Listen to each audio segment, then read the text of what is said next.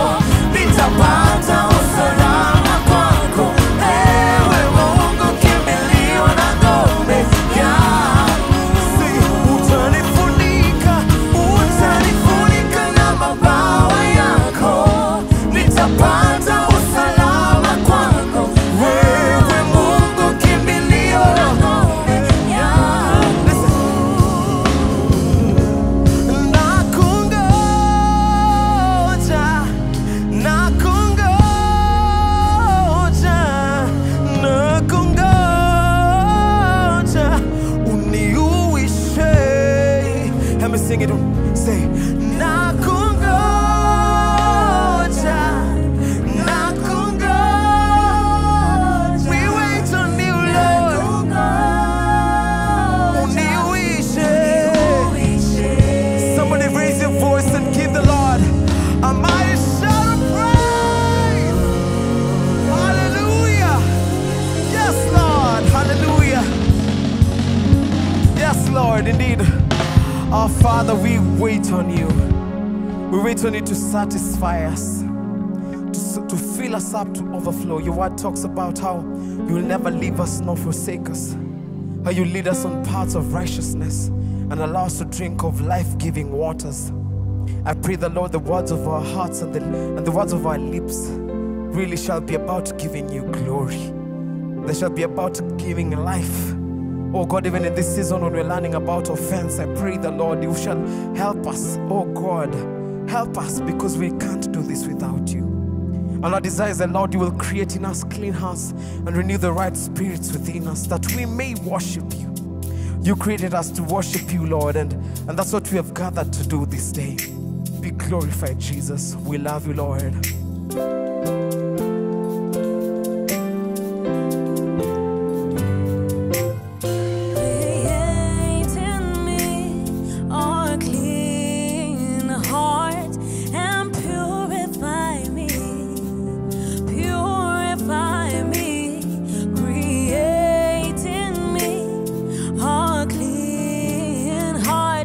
So I may worship you.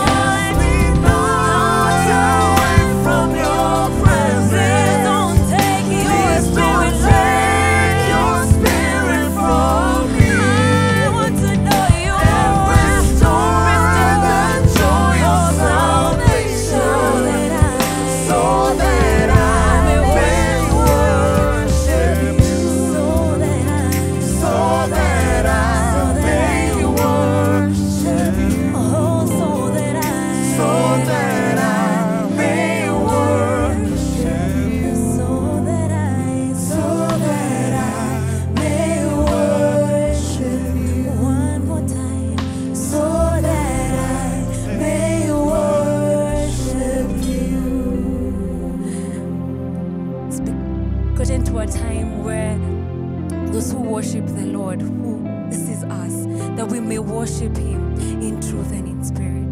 So Lord, as we go into the next part of this service, oh Lord, Father, we give you all the glory, we give you all the honor, oh Lord. Be magnified in our lives, oh Lord, in the way we speak, in the way we walk, oh Lord, in the way we treat other people.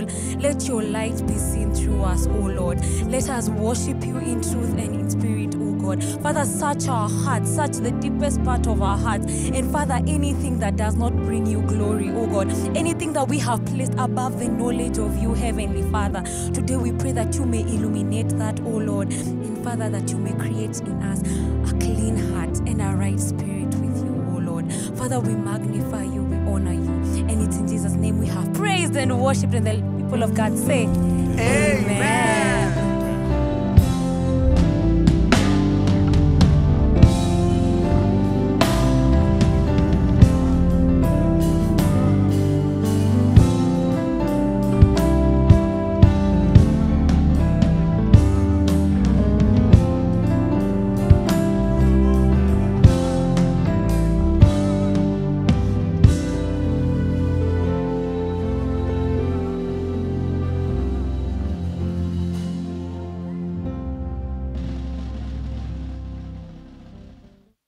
Wow, thank you so much, worship team, for leading us in a time of worship and praise. And welcome to Church God's People. We're so happy that you're here.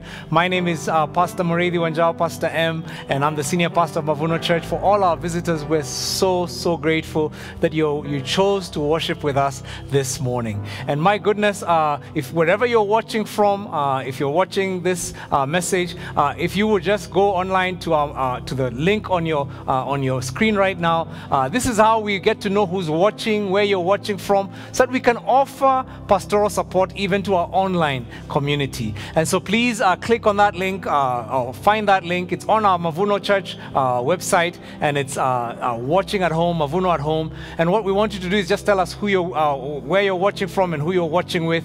And it just gives us a sense of how to care for our distributed congregation across the world. We want you to do that every Sunday because it gives us a sense of who's worshiping with us. And my goodness, just keep something to keep an eye on over the next couple of months.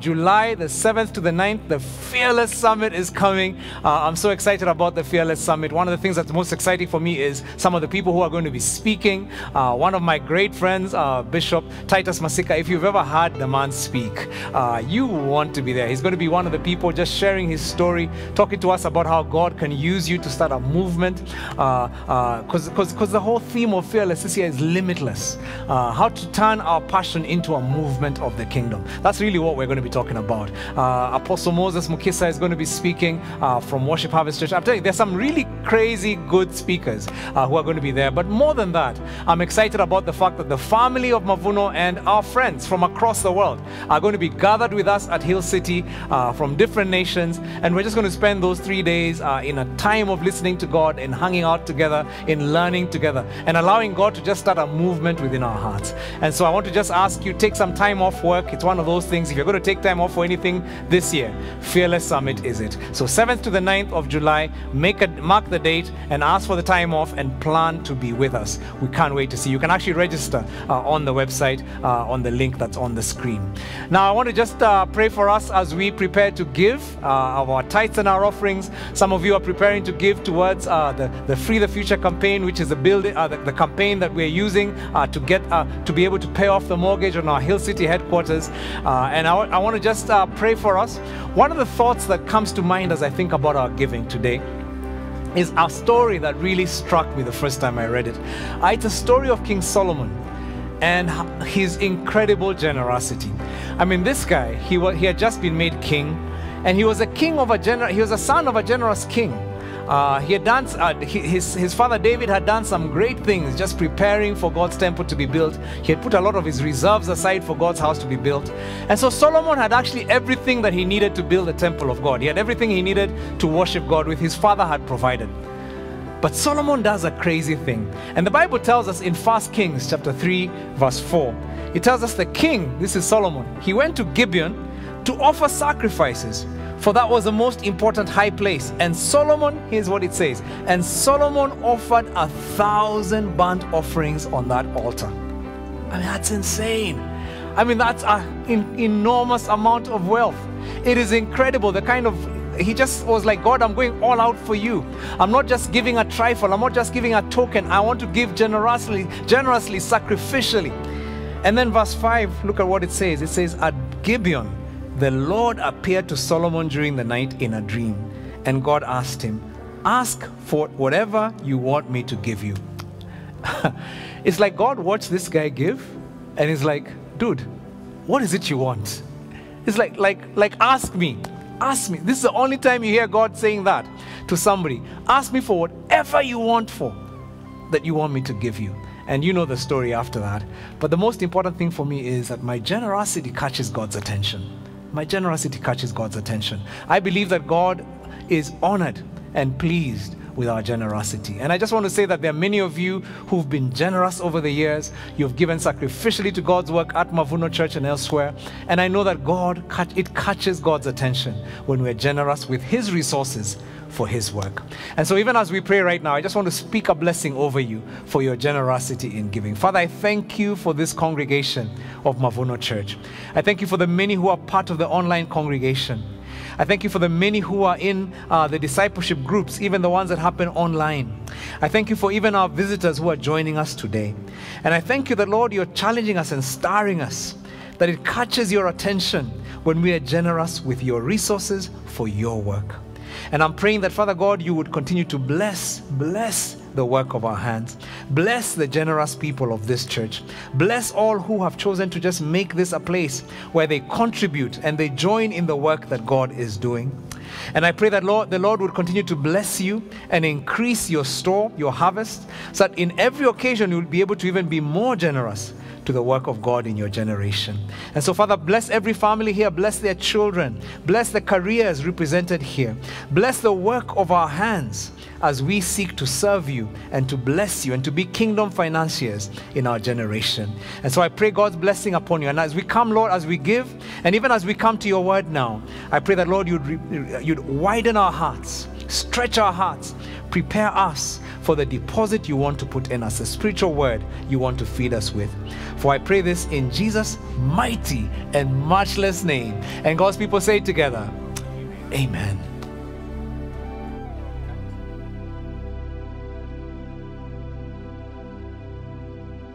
Good morning, good evening, good afternoon, wherever in the world you're watching from. It's so good to be here listening to God's word today. We're here to learn, to grow. His word is a lamp to our feet, a light to our path. And my name is Pastor M, Senior Pastor Mavuno Church. I'm bringing God's word to you today. We're in the middle of a series right now. It's called No Offense. And we're talking about how to deal with offense. My goodness, I've had so many great testimonies from our discipleship groups all across our different campuses as people have just been processing this whole stronghold that is such a major one in our culture today, and what God is teaching us about letting go. By the way, I've been hearing such great testimonies about people taking action, families taking action, beginning to have conversations that they didn't have before as they are working to break the stronghold of offense. We've talked about the dangers of offense. We've understood it's a trap that the enemy uses to keep people from their destiny, especially the children of God. We've gained great perspective on offense. When people offend us,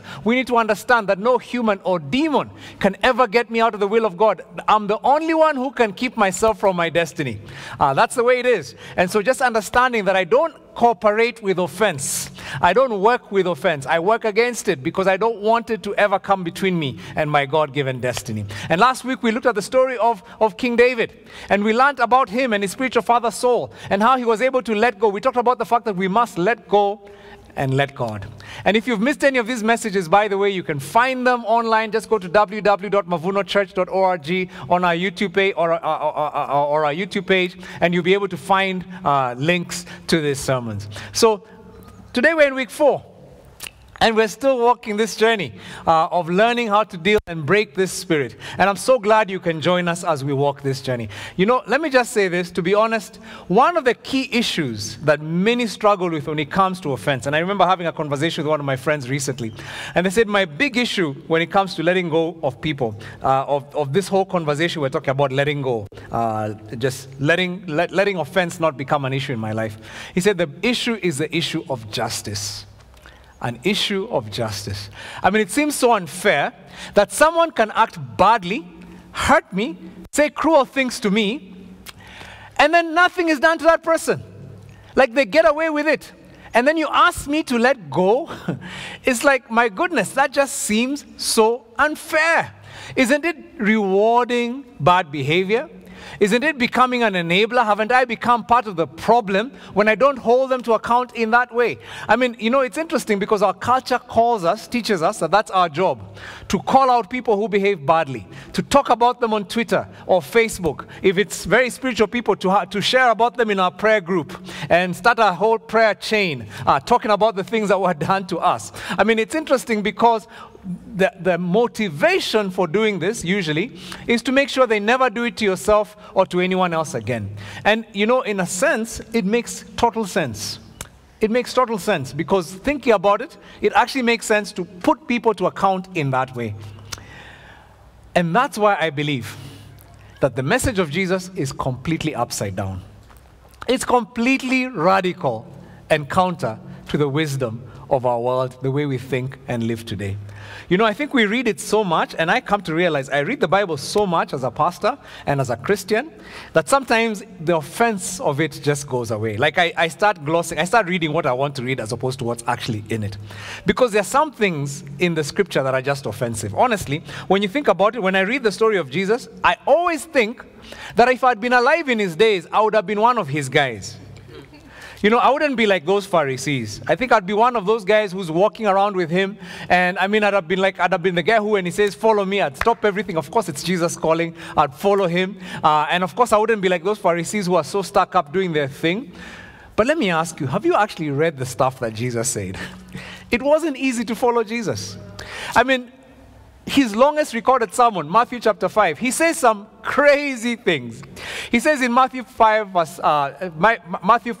verse 38, he says, you have heard it said, an eye for an eye and a tooth for a tooth. But I tell you, do not resist an evil person. Come on. Like, really, Jesus? Seriously? I mean, like, I'm waiting for the twist because you can't really mean what you just said, right? It's like, are you saying that if someone does me wrong, I shouldn't fight back? You're saying that I should just let it go regardless of how they've hurt me? And Jesus is like, you haven't even heard the sermon yet. Hold on. If anyone slaps you on the right cheek, turn the other cheek also. You're like, Jesus. Like, instead of defending myself, I turn the cheek to make it easier to hit the other side. Like, that's sick, man. That's not even the thing that's done. But Jesus is like, I'm not even finished yet. He goes on in verse 40. And if anyone wants to sue you and take your shirt, give them your coat as well. So, okay, we're in court. The guy is suing me. He wants my shirt. He's like, dude, you owe me money. I want that shirt. And you're like, by the way, I have a coat which goes very well with that shirt. Yeah. So I just give you, have both. It's like, are you insane? Like, Jesus, are you nuts? And then Jesus says, hold on, verse 41. If anyone forces you to go 1 mile, go with them 2 miles. So basically what he's referring to, the Roman soldiers, because Palestine was colonized, the Jews were colonized. The Roman soldiers had the authority to commandeer anybody. Even your dad. I mean, if a guy is walking around, a Roman soldier could come, grab this load for me and carry it for me. And they were allowed by law to take you at least 1 mile, 1.6 kilometers. And then after that, he would stop and look for the next guy and then say, come. And it doesn't matter what you are doing. It doesn't matter whether you're in the middle of your business. It doesn't matter. He could commandeer you. And of course, the Jews hated that. And Jesus is saying, the guy has just reached there. He's looking for the next guy. He said, by the way, see, it's just a mile. I can take you another mile. Stop looking for another guy. He's like, Jesus, what are you smoking? It's like, that is crazy. Like, nobody thinks like that. Why would anyone think like that? And then he says, come on, guys. Verse 42, give to the one who asks you. Of course, Jesus doesn't say verse 42. It's us who put the verses in the scripture. But he says, give to the one who asks you. And don't turn away from the one who wants to borrow from you. So think about that guy who's always borrowing money from you. And he's coming to you. You can tell, by the way, he hasn't even paid you yet for the last amount he borrowed. And you can see that look in his eyes. He's already cooking up the story to tell you next. And Jesus is like, give to the one who asks you. And don't turn away from him. Don't find an excuse not to be compassionate for his new need that he has. You're supposed to, that guy could be playing you. In fact, he probably is, isn't he? And it's like Jesus is saying, give it to him. Let me just tell you the truth. I would have struggled to follow Jesus. The real Jesus was not easy to follow because the stuff he taught was quite insane. Looked at it from the culture we live in today, it didn't make sense. He taught people to love their enemies, to do good to the ones who hate them. Like really, just think about people who hate you. Okay, some of you are too young. You don't have people who hate you. Let me just tell you, when you live long enough, you will have people who hate you. So that person who hates you, it's like you do good to them. This is not the stuff you teach when you want to grow a following, by the way.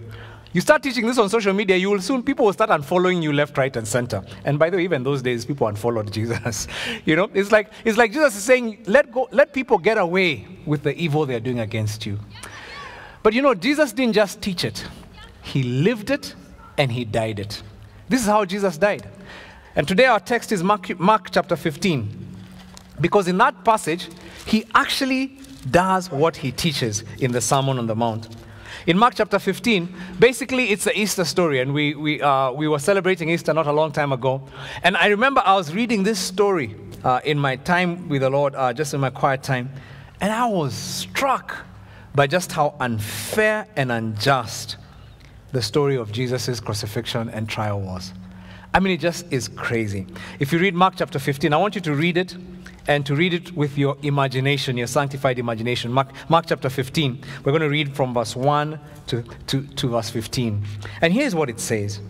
It says, very early in the morning, the chief priests with the elders and the teachers of the law and the whole Sanhedrin made their plans. So they bound Jesus, led him away, handed him over to Pilate. Are you the king of the Jews? Asked Pilate. You have said so, Jesus replied. The chief priests accused him of many things. And so then again Pilate asked him, aren't you going to answer? See how many things they are accusing you of. But Jesus still made no reply, and Pilate was amazed. I'm going to pause there, verse 5, because I think already even just there's so much that we can learn. This is a tiny part of a story of a massive betrayal. You see, the religious leaders were jealous of Jesus because of his popularity. I mean, the guy was drawing crowds, much bigger crowds than they could even dream or imagine of. They also hated him because he taught things that were contradictory to their life and their teaching. So he contradicted them almost every chance he had. He contradicted what they'd been teaching people for years. And they wanted to eliminate him because they feared that he would turn people against them. But they couldn't kill him outrightly because they feared the masses. But one day, they got a break. One of Jesus' disciples decided to come to them secretly and offered to betray Jesus for a fee. And using this spy, they managed to isolate Jesus, find a time when there was no one around him, and arrest him in the dark of the night, away from the crowds. And then they did all these things that were crazy. First of all, a night arrest. Secondly, they arranged a trial, which was a mockery of justice because the arresting officers were the same ones doing the trial. I mean, these priests who had been there arresting him were the ones now doing the trial. And then number two, they held a trial at night, which was against the law. I mean, nobody held a trial at night. It was not allowed to do that. But they did it anyway. And then they called false witnesses to testify against him, people they knew were lying. And they encouraged them to lie and to give stories and to make up stories. The crazy thing is that it was not even a court of law. They were holding this trial in a personal house of the high priest. I mean, this was just a mess. One injustice piled on top of another. They were desperate to do anything they could to to kill this man. And so they tie him up. In Mark chapter 15, where the story we read, it tells us they take him to the Roman governor's palace. And of course, because the Jews were colonized, they could try somebody, but they could not impose capital punishment. They couldn't kill a person. So they had to actually get the authority of the Romans, and only the Romans were allowed to do that. So Pilate asked Jesus, Pilate is the governor, and he asked Jesus to defend himself. His opponents are hurling one accusation after another. And it's interesting because Pilate can actually read through it. When you read the story, Pilate can tell these guys are saying nothing. None of what they're saying is making sense. So he says to Jesus, defend yourself. You have a great opportunity to defend yourself. But Jesus makes no reply. And Pilate tells us that, the Bible tells us Pilate was amazed. Why was he amazed? Maybe because this was not the behavior you expect from an accused person. Pilate had seen many people accused before him. He had seen people pleading for their lives. They knew this was the Supreme Court. This is a place that you could be saved in. And so he had seen people pleading for their lives. He knew that the evidence against Jesus was flimsy. And these accusers were driven by jealousy. And so he's telling Jesus, you have a chance. Speak up. Come on, show these people how foolish they are. But Jesus remained silent. I mean, if this was a movie, it would be called Silence of the Lamb. Okay, some of you get that because you're old enough. I mean, it's crazy. The guy is just quiet the whole time, and Pilate is amazed because he knows he's being unfairly accused. Now, what do you do when people unfairly accuse you? What do you do when people say things against you that stick, that are just wrong? I mean, what do you do when, especially when it's people you thought you could trust? You know, the Apostle Peter taught us some very interesting things from Jesus' example, and he gave us several principles. I'm going to just talk about several things that I really believe that are so important for us that we can learn from the trial of Jesus. Mark chapter 15, that whole story of Jesus. There are certain things we must do. And here's the thing, when we don't understand these things, then offense becomes our permanent friend. So here are some things I want to really encourage you. We began the journey last week, but I want to just go a bit deeper because I believe that in this passage, there's some really powerful principles that every one of us can follow when it comes to dealing with offense. The first one is to trust God. Trust God. You know, I don't know about, do you ever find that you struggle to trust God when you're in the middle of an unfair situation? Yeah. Like to trust that God has your back, that God is able to defend you. I think we see Jesus really trusting God in this situation. You know, there's many scriptures that talk to us about what to do in a place like this. When you're in a place where right now you just feel unfairly treated, you feel unjustly treated. You're like, but Pastor, do you know what they did to me? And the first thing that I would say to you from this scripture is trust God. That's what Jesus would teach us. Proverbs chapter 20, verse 22. And it says, don't say, I will get even, for this is wrong. Wait for the Lord to handle the matter. Oh my gosh. My goodness, I don't even know. For a person like me, that's a hard thing to learn because I like to handle the matter. Yeah. I like to handle. I want to have a word. I want to be able to let you know how I felt. In fact, one of my biggest things I used to say in an argument, I just want you to feel how I felt. I'm not revenging. I just want you to feel how I felt. So if you made me feel bad, I want you to feel bad so that you can understand how I felt when you made me feel what you made me feel. Are you understanding what I'm saying? But the Bible is saying, no. Wait for the Lord to handle the matter. Deuteronomy chapter 32, verse 34 to 35. The Lord says, this is what it says. The Lord says, am I not storing up these things, sealing them away in my treasury? I will take revenge. I will pay them back. Come on, somebody. I will pay them back. In due time, their feet will slip. Their day of disaster will arrive, and their destiny will overtake them. In other words, God is saying, relax. I got this. I got this. Jesus knew that. Maybe that's why he was relaxed. He's like, God has it. God will sort it out. 1 Peter chapter 2, verse 22. It says, he never sinned. He never deceived anyone. He did not retaliate when he was insulted or threaten revenge when he suffered. He left his case in the hands of God, who always judges fairly. Wow. Come on. This is what Jesus was doing in that passage. He's like, God's got my case. He's looking at Pilate and it's like, you may be the Supreme Court, you may be the governor, you may be the most powerful person in the land right now, but you know what? My destiny is not in your hands. God sees. God knows what he's going to do about the situation that I'm in right now. And then Romans chapter 12, verse 17 to 21. I really want someone to take note of these scriptures. I want you to write them down and even meditate on them after this. If you're still in that place where you're struggling to let go, do not repay anyone evil for evil, but be careful to do right, what is right in the eyes of everyone. If it is possible, as far as it depends on you, live at peace with everyone. Do not take revenge, my dear friends, but leave room for God's wrath. For it is written, it is mine to avenge, I will repay, says the Lord. He says, your job is to stay at peace with people. Relax. Let God do his part. But that sounds crazy, doesn't it? It's upside down. It's not the way we think in the world. The world teaches you if you just stay like that, you just become a sheep. You'll be run over. I mean, people will you just become a mat. People will just be stamping on you all over. But the Bible is saying, no. That's not the way it works in God's upside down kingdom. It's like you trust in God. God has got your back. Number 2, next thing we can learn from Jesus, stay focused on your purpose. Stay focused on your purpose. You know, the crazy thing is, many times, offense derails us from purpose. When people just start hurling things at you, you just end up now focusing on that as opposed to the thing that God called you. You see, Jesus had spent time before the Father. He knew that it was important for him to stay focused on his purpose. He had come to be the Savior of the world.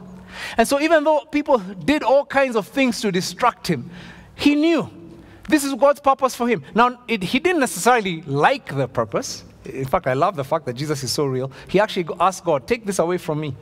It's not what I want. But ultimately he said, Lord, not my will, but yours be done. Hey, God has a purpose in your situation. God has a purpose in your situation. Jesus surrendered himself to God's purpose. He knew that God had a purpose in all that was happening, and because of that, he was able to stay focused. Hebrews chapter 12, verse 1 to 3 tells us this. Therefore, since we're surrounded by such a great cloud of witnesses, let us throw everything off that hinders us and the sin that so easily entangles, and let us run with perseverance the race marked for us, fixing our eyes on Jesus, the pioneer and perfecter of our faith. And here's what it says. This is a powerful thing. It says, for the joy set before him, he endured the cross, scorning its shame, and sat down before the right hand of the throne of God. And he said, consider him who has endured such opposition from sinners, so that you will not grow weary or lose heart. He's like, listen, Jesus knew his purpose. Yes, there was shame. Yes, there was pain. Yes, there were all kinds of things thrown at him, but he knew the joy set before him. He knew that there's a place that God had put him on earth for. Listen, the enemy is going to use offense to keep you away from your purpose. I mean, why did God allow you in that marriage? You will get so offended at your husband, you forget that there's a reason God put you in that marriage in the first place. That there's a purpose that God has. And instead of seeking God for purpose, you start seeking God for revenge. You start seeking God for all other things. In fact, you stop seeking God, you start seeking revenge yourself. You forget why you're there. Why did God allow you to enter that job? There's a reason God put you there. But many times offense is going to keep you from achieving God's purpose in that place. Why did God allow you to be born in that family? There's a reason why God put you there. And maybe like Joseph, it was for the deliverance of many people. But anger and bitterness have taken root in your heart, and you can no longer achieve the purpose God put you in that family for. You know, God was able to take the betrayal of Joseph's brothers and turn it into deliverance for many. God was able to take the betrayal of Saul on King David and turn it into a man after God's own heart. And you know, here it is. Don't allow what you're going through right now to cause you to lose sight of the fact that there's a purpose that God put you in that place for. So stay focused on your purpose. Stay focused on your purpose. Number 3. Now it gets a bit deep, and this is actually the thing I want you to forget. Because this one, I think, is where we see the upside down wisdom of Jesus. You know, most people would be like, you know what? Fine. I'm not going to revenge. Fine. I'm not going to track with those people. I'm not going to let them bother me. I'm going to walk my journey. In fact, I remember Winston Churchill once said, if I turned around at every dog that barks, to throw stones at every dog that barks, I'll never get where I'm going. So many of us can resonate at least until that point. It's like, you know what? I'm not going to get distracted by all those haters. Let the haters hate. Haters going to hate, right? So let me just do me. But I don't want you to stop there, because if you stop at that point, you're still not in the upside down wisdom of Jesus. Because Jesus takes it one step farther. And point number 3 is repay evil with good. Come on. Repay evil with good. And here's where it gets really radical. I mean, you know the story. The false trial actually succeeds.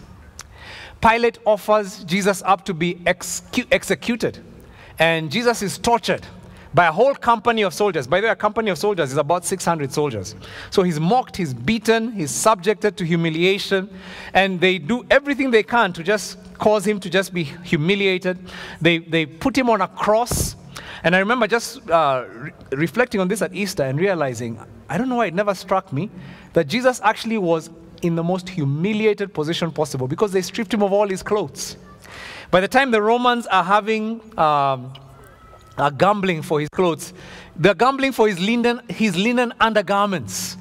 That's what they're doing. So this man is hanging there naked for the world to see. The most humiliating death possible. The most excruciating agony and pain. Being insulted by people as he hangs there. They're not even feeling sympathy. They're insulting him.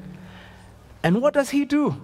He looks at them and he says in Luke chapter 23 verse 34, Father, forgive them, for they do not know what they're doing. Now, who does that? Only, like it's insane, isn't it? Not only is it insane, it's because what's insane about it is it's actually Jesus speaking to his Father.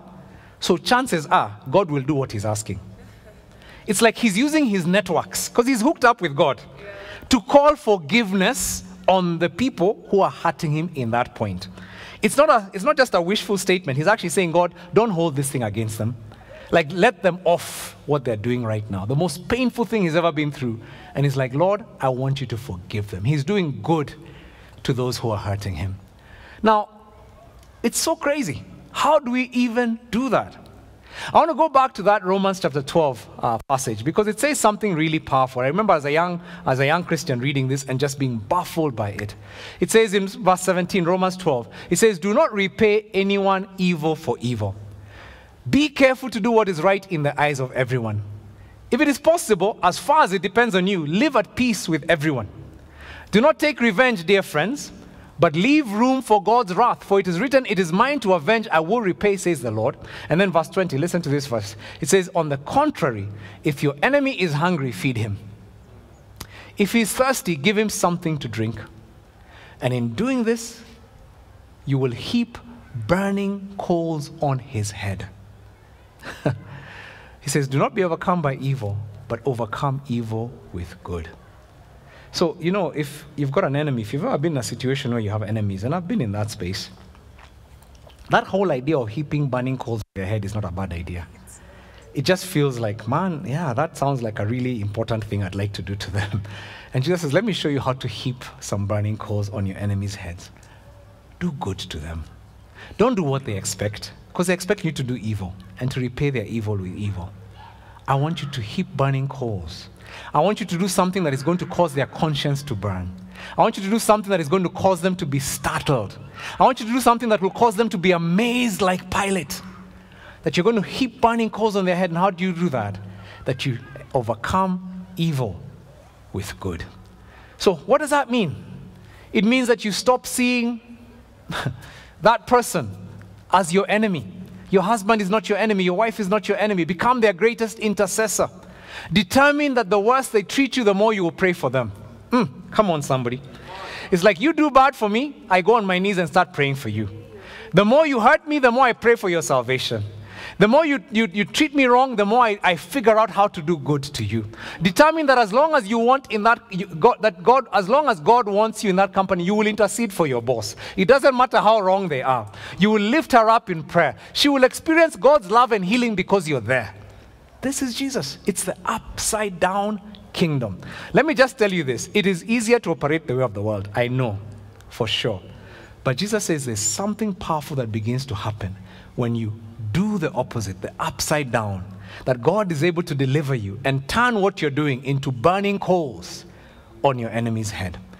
1 Peter 3:9 says, don't repay evil with evil. Don't retaliate insults when people insult you. Instead, pay them back with a blessing. By the way, this is not just Jesus who did it. It's the testimony of Scripture.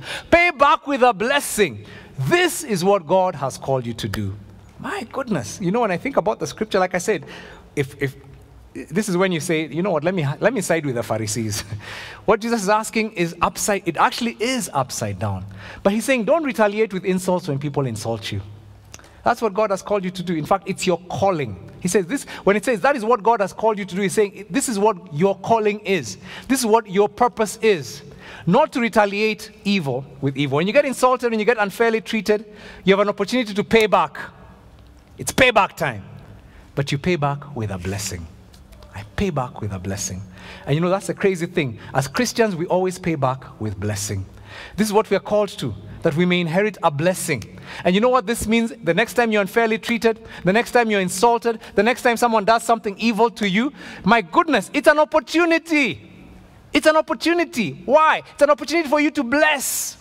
So rather than taking it so wrong and saying, how could they do this? It's the opportunity to get into the upside down wisdom of Jesus and say, it's time for payback. It's time for blessing. You know what? This is what happens. When you begin to do this, you destroy the enemy's work. Because the enemy comes to steal, kill, and destroy. But Jesus came that we may have life. So instead of becoming an agent of the enemy and spreading despair and discouragement and evil, you spread good. You spread blessing. You do the opposite. And you know what happens? What this is saying is, you know what? The enemy wants you to retaliate, to defend yourself. But when you do that, what God does is he steps out of that situation and he lets you defend yourself. He lets you become the one who is in charge of your destiny. But you know what? When you do that, you're just robbing yourself of the opportunity to play against the enemy, to put burning coals on Satan's head, on Satan's plans, to destroy Satan's plans for your family. Because you need to understand, Satan has plans for your family. Satan has plans for your career. Satan has plans for your destiny. And Jesus is saying, listen, let me tell you how to put burning coals on the enemy's heads. Bless. Payback with blessing. Somebody say payback with blessing. Payback with blessings. Let me tell you something. There are going to be times when people will say things about you, will slander you, will defame your character. As a pastor, that's happened to me many times. Many, many times. There are people have said things about Mavuno Church. People have said things about me personally. Sometimes they even go personal and say things about my family that are completely unfounded and true. And sometimes they even print those things.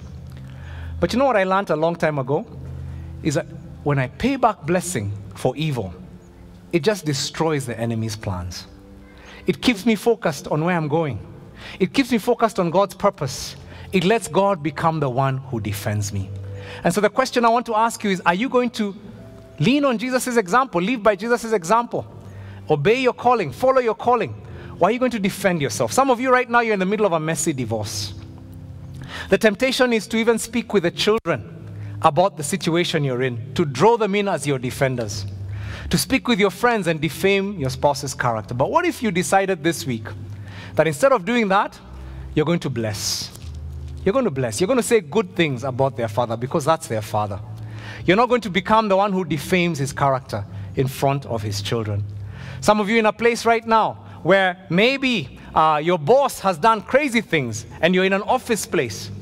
And it's in a place where you feel like you have to defend yourself. But what about if instead of paying back evil with evil, you figure out this week, I'm going to buy them a gift. This week, I'm going to serve them. Find a way to serve. What if you could do that? You know what? This is when you move away from what is possible with the flesh and you move to what is possible by faith only. God begins to help you walk the walk of faith. And guess what happens? The enemy's kingdom around you begins to crumble. You know, Satan thought he had Jesus in a box. Yeah. Satan thought he had Jesus in a stranglehold. He thought he had got him in a wrestling hold that Jesus was going to submit. Guess what Jesus does? He pays back evil with blessing. And the Bible says that God raises him up and puts him up at the right hand of God. Listen to me. This is your turn to pay back evil with good. I want to challenge you this week. I'm going to give you what I'm calling the blessing challenge. Will you not do something to seriously bless the person who offended you? In fact, I want to ask you not to do something small. Do something astounding. Do something that you could only do if God was in you. And I'm going to bless this person. They've offended me, but I'm not even going to just send them a text. I will actually find out how to bless them, and I will bless them. And for some of you, maybe you might need to remain anonymous, because it's not about shaming that person. It's not about trying to force them to see. You know, sometimes you can also do it with a subtle way of saying, let me just show you who's the stronger man here.